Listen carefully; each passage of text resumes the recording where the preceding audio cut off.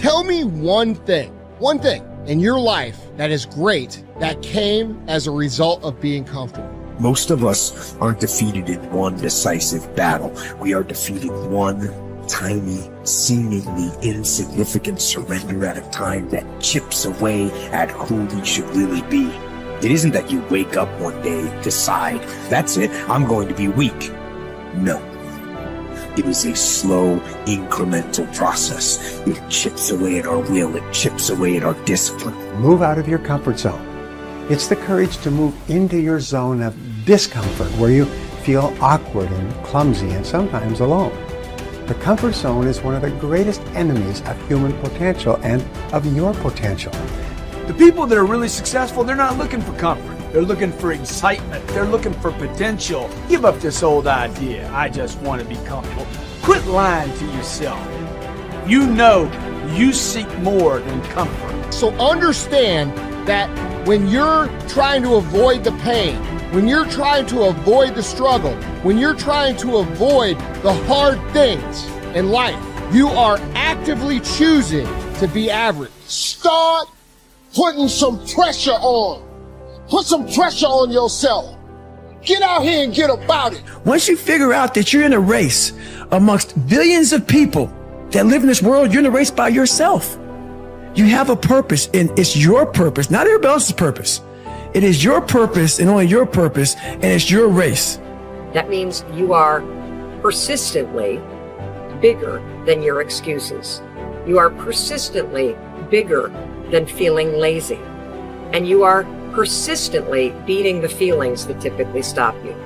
Stop coming up with excuses. Don't give yourself permission to continue to live a small life. You can't fit a big dream into a small life. Give yourself permission to go for it, to test yourself, to challenge yourself, to live full. When the sun comes up, you got all the books, you got all the tapes, you got all the access. Now it's time to hunt. And what separates you from everybody else is that when it's time to hunt, you're ready to hunt. What I've come to appreciate when you're working on changing your life, changing some bad habit, getting out of addictive situations or relationships, or working to build a dream or making a difference in our society, it's hard. There are going to be all kinds of challenges that we all must face. You cannot live in this world without a challenge. You cannot live in this world without a struggle. Greatness is right on the other side of pain. So what are you running from it for? You say you want to be successful, then push through it. Stop making excuses and go get it. The lack of self-discipline is the major cause of failure, frustration, underachievement, and unhappiness in life. It causes us to make excuses and sell ourselves short. Perhaps the two biggest enemies of success, happiness, and personal fulfillment are first the path of least resistance and second, the expediency factor. The path of least resistance is what causes people to take the easy way in almost every situation. They seek shortcuts to everything. They arrive at work at the last minute and leave at the first opportunity. They look for rich, quick schemes and easy money. Over time, they develop the habit of always seeking an easier, faster way to get the things they want, rather than doing what is hard but necessary to achieve real success. The expediency factor, which is an extension of the law of least resistance, is even worse when leading people to failure and underachievement. This principle says people invariably seek the fastest and easiest way to get the things they want, right now, with little or no concern for the long-term consequences of their behavior. In other words, most people do what is expedient, what is fun and easy, rather than what is necessary for success. Every day, and every minute of every day, there is a battle going on inside of you between doing what is right, hard, and necessary, like the angel on one shoulder, or doing what is fun, easy, and of little or no value, like the devil on your other shoulder. Every minute of every day, you must fight and win this battle with the expediency factor and resist the pull of the path of least resistance if you truly desire to become everything you are capable of becoming. And then when you see people take on more responsibility and decide that they're going to aim up and confront their suffering honestly and forthrightly, that their lives get better and the lives of people around them get better too. And so that's very strange as well, because it also means that the pathway to less suffering is through suffering, right? And that's that would be hopeful if the world was constituted that way. It's like, well, there's suffering. How do you make it worse? Run away. How do you make it better? Confront it. Yeah, but it's suffering. It's like, yeah, but it's there. There it is. It's right there. It's a precondition for existence or something like that. And it's like you have something important to do as well. And you confront it, and that's the pathway to transcending it.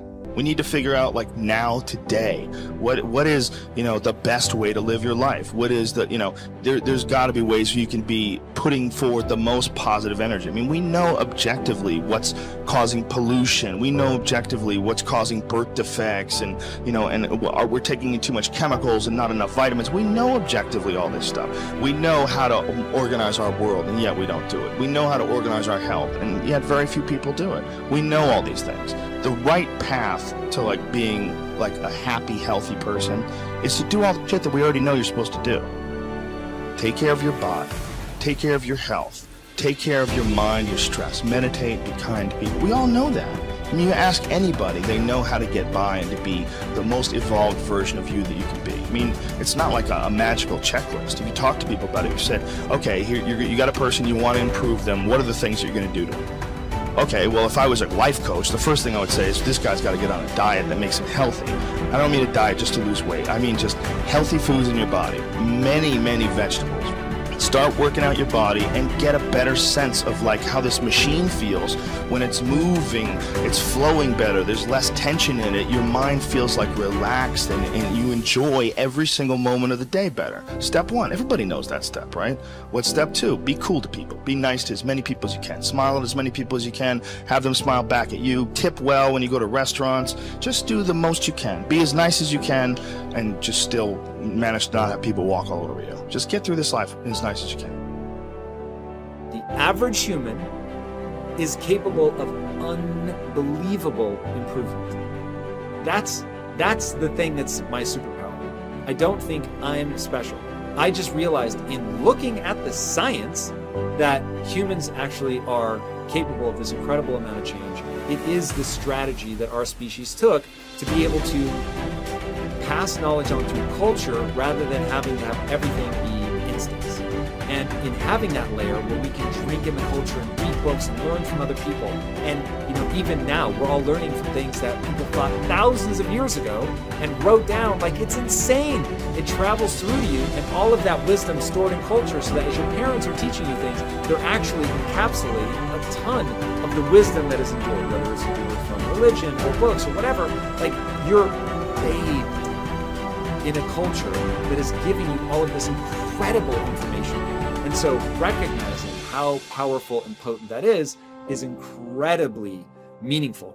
But you have to understand that you have to allow yourself to believe that you can learn from that culture in the same way that everybody else can. And that's what you're designed to do. Now, for me, that completely gave me the confidence, and I put confidence in air quotes because it's not like I believe something specific about myself. I just believed that the human animal is capable of this extraordinary change. And so now I just needed to point myself in that direction. Now, this is the key. Once I realized that I could get better at anything, it dawned on me that how I spend my time is a spiritual consideration. And I didn't want to die with potential that I failed to turn into skill set.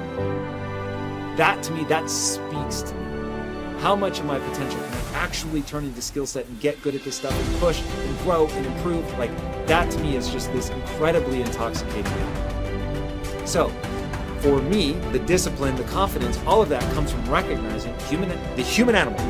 Nothing special about me. The human animal is capable of extraordinary change. I'm going to have to put time and energy into doing it, but I'm capable of getting this change.